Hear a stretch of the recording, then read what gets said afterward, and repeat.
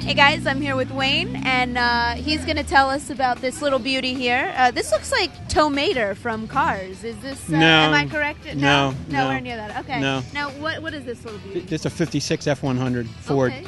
All right. So Now I see it's got one eyeball and there's a cyclops. that's there covering up the hole where the heater motor blower is supposed to be. What do you do? Just put an eyeball over it, right?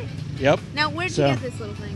Actually, I found it down the other end of town. It was sitting behind Castoro's Wow. down there, and it was getting ready to be hauled to the salvage yard. So I saved it. Now, is this the original paint, I'm assuming? Or? Yeah. Now, Okay. the gray primer I put on there because fixing the rust. Right. So, Very good. Now, is this little beauty for sale? Not really, but, everything has a price. Somebody offers me the right amount of money. Okay.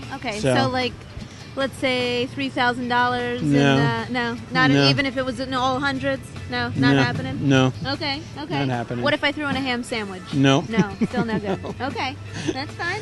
Yep. All right, Wayne. Well, but, thank you so much oh, for you're talking welcome. to us about it. I appreciate it. No problem.